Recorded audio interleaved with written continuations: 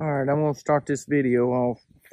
I'm building a new smokehouse on the other side of the house right there, but I'm gonna start it out with the old one right here. This one's just some old junk that I had left over years ago, and probably 15 years I've been smoking in this little old thing right here. But like I said, it was just some scrap lumber I had left over, threw it together, and I wish I knew how many pounds of meat I had smoked in this thing. It's just been awesome. Look out, you can look at you can tell, I mean, it's had some fires in it. All it is a pit in the bottom. It's 3 foot by 3 foot, super simple, maybe 6 foot tall. Oh, I've got holes in the sides right there with those little wood blocks over them that you can adjust the airflow. See, going to the fire so you can damp it down or whatever you need to do. If it gets blazed up, you can shut those down and the smoke will actually come down and, smother the fire down. Keep the fire from blazing up, burning everything up. Anyway, 15 years at least, and it's been a good one. But, all right, let's go around here and let's look at the new one that I've just started on. I started on it yesterday, and I'm having a hard time this morning. I went to a wedding yesterday, or last night, and had a little bit too much fun, so I'm getting a slow start this morning. I think most of y'all can relate to that too. But anyway, this one's going to be 4x4. Got an old Ashley insert right there. That way I don't have to step inside of the smokehouse to do the fire. Regulate the airflow and temperature and everything from right here. Don't have to go in. I'm going to have a door on this side right here. Oh, this one's 4x4. Yeah, 4 foot by 4 foot. I'm thinking about a 6.5, maybe 7 foot height on it.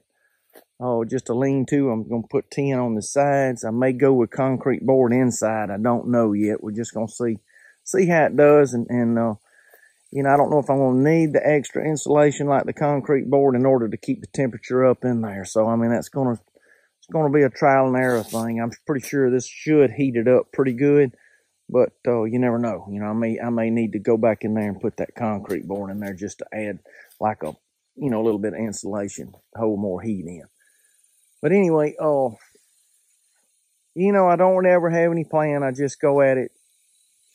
I just go to it, and I've always got something pictured in my mind, and then I just go to building. So no plans yet. I hadn't really thought about the inside, how I'm going to do the racks up top or nothing. So we're just gonna freestyle and go at it. But let me tell you something. I think this is gonna be the ultimate way to do it. Now, you don't have to do this. You can do it like we did the one on the other side of the house, or you could get a little pot-bellied stove and take the place of that. That's just something that I had in the barn right there, and it's been sitting there for years and years. And I said, well, this would be a perfect place to put it and use it. That way we'll get some use out of it. Anyway, I'm going to put it, set the camera up out here somewhere and put this thing on fast motion and see how fast I can get this thing done with this going on right here. So, hey, y'all bear with me. We fixing to do this.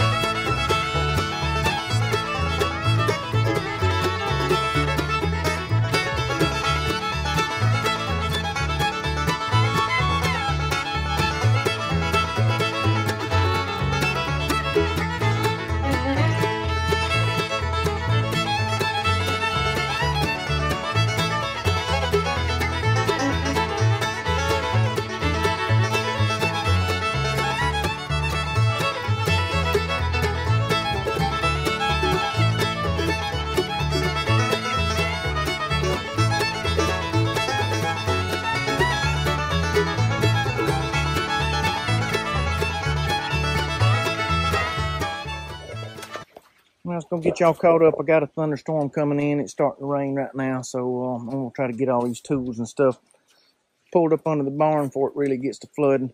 But I was going to get y'all caught up. Got everything framed in. It's rough. Like I said, I've got one arm, so I'm moving sort of slow, I know, but it's coming along pretty good. If y'all wondering what all this corn is all over the ground, it's a pack rat got in this stove. I had the door open, I guess, in the shop for the past couple of years. And he stuffed that thing slam full of corn and acorns and drill bits and screws and wood and hoses and hose clamps and shotgun shells and everything else he could pack in there. And that's what I did, is I blew it all out, and it's all over the place. But anyway, I got it shimmed up. The reason I got those old saw blades is I use those to sort of shim that thing up and level it. The bottom's not completely straight, you know, because it's gotten so hot, I guess, in the past that it sort of, you know, disfigured, warped the bottom of it a little bit. So I just shimmed it up with saw blades to keep it from rocking on those blocks. What I want to do is I'm going to build something, you know, some kind of concrete board or something. I might get Durarock or something and deflect the heat off of the wood, you know, to keep this bad boy from getting too hot, because I don't want nothing to catch on fire. So I may line the inside of this, especially right here around the stove itself. I may line it with that Durarock just to keep the heat off the wood. But all in all, I should be okay, because it's not like I'm sitting here trying to just really get this thing stoking and burning hot. I'm not trying to do that. I'm just trying to get it to a temperature, you know, to smoke sausage or whatever, which is going to be, you know, around the 200 degrees. So I mean, it's not like we're going to ignite anything. Anyway, it's looking pretty good so far. Just got to get the metal on the outside and get some Durarock. And I am going to put an L on that right there, you know, an L on that stovepipe, and just bring it out this way. And then that way the heat's not just bellowing up right up the side right there. I was going to divert it and maybe get it halfway. Should be able to walk in right here through the door and have, you know, up here have all of this for hanging sausage or whatever, and maybe 2 racks, maybe another rack right in here, you know, and just leave one, say a 2x2 spot right here where you can stand, and you can just be like an L shape that you can work off of and hang meat. Anyway, tomorrow should get it done. If it'll quit raining, maybe I can get back on it this afternoon. But like, it's 4 feet wide. You know, it's 4x4. And I think I've got the top up there like 6 foot, you know, just to give it a little overhang, a foot overhang on both sides. Working out pretty good, turning out, you know, I think it's going to be nice. I really do. Anyway, y'all bear with me. If I get back out here this afternoon or tomorrow, we'll get it finished on out.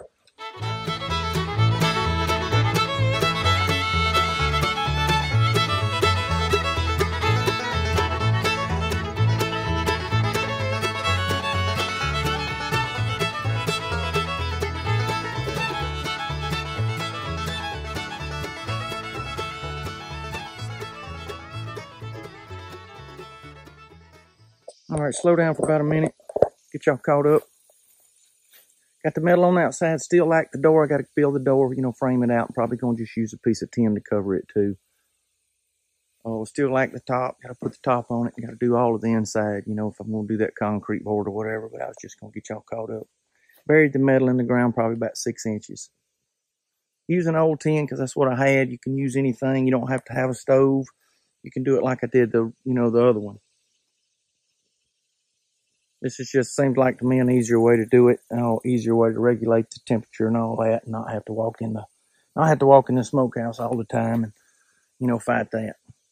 Should be able to step right in here. They only have a 2x2 to be able to work with right here, and then racks right here, hang meat. Should be able to do all I want to do anyway. Looking good so far.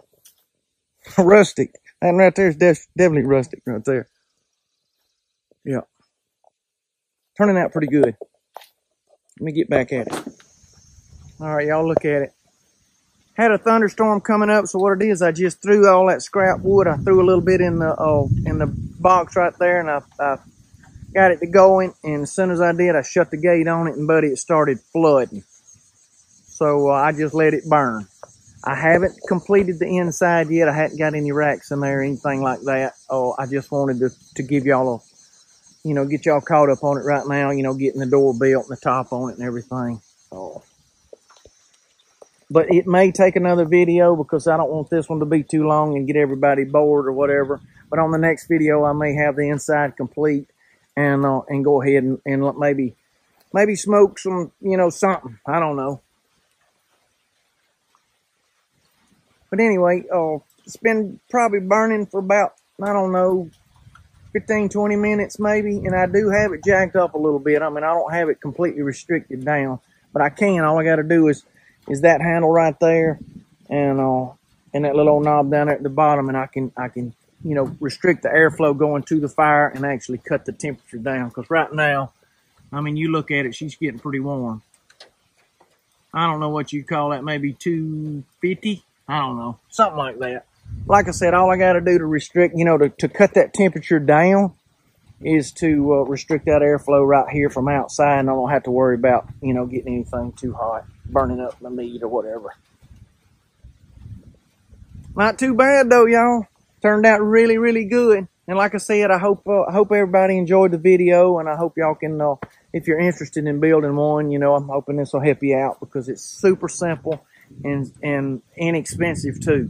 I mean, really. And you don't have to have the firebox. You know, you don't have to have a pot belly stove or something. You can do it.